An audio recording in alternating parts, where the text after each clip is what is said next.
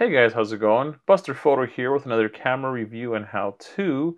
Today we're comparing the Canon P versus the Leica M3. Two beautiful 1950s rangefinder cameras. So they have some similarities and some differences, and we're going to go over a little bit of that. We're also going to talk about the price differences between these two cameras, and maybe that'll help you in deciding which one you should get. Now, these are both my personal copies. I have both of them with their respective coupled light meters, coupled to the shutter speed. Um, with the Leica, I have the Summicron 50mm DR, as it's sometimes referred to, DR for dual range, with the correct goggles. And with the Canon, I have the 50mm 1.8 on the body today. So some of the similarities with these two cameras is they're both, of course, rangefinder cameras. They both have different frame lines for different lenses. The Leica having frame lines for 50, 90, and 135, and the Canon P having frame lines for 50, 100, and 35. The main difference being with the Canon P, the frame lines are always showing, just like this. If you were to look through the viewfinder of the Canon P, they're just always showing, kind of cluttered if you ask certain people's opinions on it. And with the Leica M3, you have individual frame lines for individual lenses. And they couple automatically, you don't have to change anything. If your lens is working properly, you just pop that lens on there and the corresponding frame line will show up. If you wanted to use any other different lenses, you would have to use a external viewfinder. I have a Canon one here. I don't have a Leica one, but just so you can get some idea of what we're talking about. I have the light meter on the camera now, but you would pop this on top. This is a Canon 35mm external viewfinder that comes with my Canon 35mm lens. Another thing to note with these two cameras is the Leica M3 uses an M mount, Leica M mount, where the Canon uses a thread mount, which is also a Leica mount, but it's just something that the Canon went with during that time. Their thinking probably being that when the the Leica M3 came out, there was still a lot of great Leica thread mount lenses out, so Canon probably decided we're gonna capitalize on that, and you can use all of those old Leica lenses with this camera. But of course, Canon also made their own cameras. Their own lenses for the Leica thread mount. One advantage for the Leica, now that we're speaking of lenses, is the Leica can use the M mount lenses, but it can also use all of its old thread mount lenses. And all you would need is some kind of thread mount adapter. I don't have an original Leica one, but I do have these Japanese Rayqual ones, which are of excellent quality, and I highly recommend you get these instead of the $10 ones, because I've tried the $10 ones and they are terrible, and especially with some of these older Leica thread mount lenses. This is a Canon one, of course, but with any of the thread mount lenses, they have a infinity lock, and they won't work with certain adapters. With these Rayqual version 3 adapters, they work perfectly. Let's talk about operation. I have an older Leica M3 here, which is a double throw or a double stroke. 2 strokes, fire, 2 strokes, fire. With the Canon P, it was just a single stroke, which is, there's film in here now, so I can't show you the full stroke of it. But yeah, the Canon P would be single stroke. What else is different here? The way these load film are incredibly different. If you're not familiar with any of the Leica M's, they usually have a base plate that comes out. So with the Leica M3 specifically, you had to remove this little spool. This barn door opens, load the film onto the spool, and put the canister here at the same time. Slide that in, close the door, make sure that your film was on the spools properly, close the door, return the base plate. What is it doing? Oh, here we go. Return the base plate. Boom. And then if you did it correctly, your little rewind knob circles should turn, and then that'd be fine. With quite a process with the Leica M3. One of the things I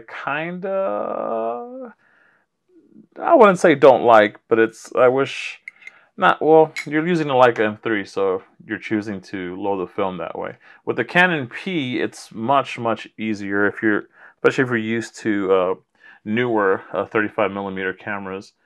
This one has film in it, but I have an extra Canon 7S here. I'm sorry, Canon 7, which has the same exact operation.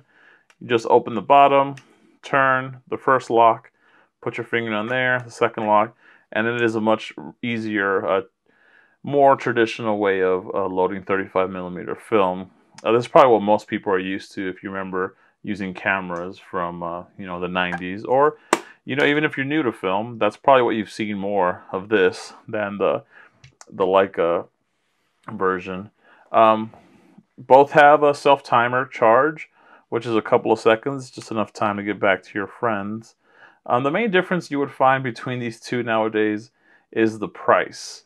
The Canon Ps seem to be getting a lot more popular. We're filming this in 2021, but throughout 2020, I saw that the cameras were getting much more popular and the prices were rising quite a bit.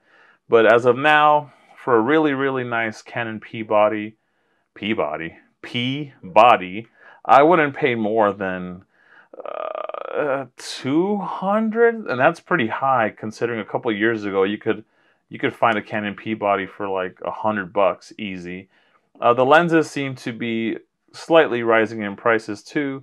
You can find, I mean, they range depending on which lenses they are, but for the 50 millimeter 1.4, which I have a copy of here, the prices seem to be going up and up and up. Last I checked, a 1.4 or 1.2 usually goes for like $200 to $300, with the 1.8s being a little cheaper. And of course, if you've even looked up anything Leica, the prices for the Leica anything never goes down in price. It always just keeps climbing. As of now, Leica M3 bodies were maybe a couple years ago, 2 years ago maybe, they were like $800 to $900 for a really good body. Now you're seeing like $1,000 to $2,000 for a really nice body, and if we're talking mint M3 that's never been used, people are paying $3,000 to $4,000. So for the price you would pay for a Leica M3 body, you can get like 3 or 4 Canon Ps with a good lens, and honestly, you would be hard pressed to tell the difference side by side of a picture taken with a Leica lens or a Canon lens. And that's being incredibly honest. I've compared the two, and I mean, I've read other places that 1950s Japanese Canon LTM lenses were right there. I mean, right there with the Canon stuff. That might not be the case a couple of years down the line after the 50s, but definitely during that time, the Japanese were right there with image quality with the Leica glass. So why would you buy one over the other? If price is a determining factor, the Canon P is comparatively dirt cheap for entering into a Leica system. You get the rangefinder experience. You can even use Leica glass on this camera if you find the Leica thread mount versions. Why would anyone get the Leica M3? The Leica M3, if price isn't a determining factor, you're buying a Leica M3 because you want the best quality ever. And I don't mean glass, because glass is all subjective. You ask 10 different people who makes the best glass, you're going to get 10 different answers. But they definitely made excellent, outstanding glass. But where you get, when I mean quality, is like quality in everything. I mean, well, especially with the M3, it's like a brass, like, goddess. Like, everything is brass, everything is machined to perfection. I mean, even this lens, my Summicron 50 millimeter, like, this arguably is, in my opinion, the best lens Leica ever made. I mean, it looks like some kind of scientific tool, and mine works flawlessly. Thankfully, I had Yuxin Yi in Massachusetts completely CLA this one for me. The light meter doesn't work. I didn't send him the light meter, but he completely restored the body lens and everything. And yeah, if you're going for a Leica because I mean, you could take the it's kind of hard to justify Leica, but you can take as good of a picture with the Canon P as you could with this camera and lens combo. But honestly, for me, I think I really wanted the Leica M3 because it is just a beautiful machine. Like, no, Leica never, maybe now with the Leica MP or the Leica MA, did Leica really just go balls to the wall? We're gonna just over engineer everything and, you know, make a perfect, beautiful machine camera.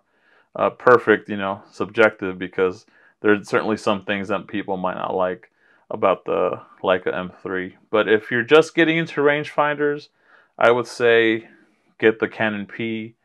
They're built beautifully, brass everywhere, excellent, excellent quality lenses, and who knows, maybe down the line you can get both, like I did. But that's just a slight comparison between these two incredibly beautiful cameras. Um, they both take beautiful pictures. It's just what your flavor is during that time that you're looking for a film camera. But thank you so much for watching my video. I hope this was in some way informative and some way entertaining. Please like and subscribe, and if you have any questions, please meet me down in the comments. I try to answer every comment I get. If I said anything that you disagree with, I also like having discussions. Or if I said something that was totally, absolutely wrong, please also let me know. But anyways, thank you for stopping by and watching my video, and have a nice day.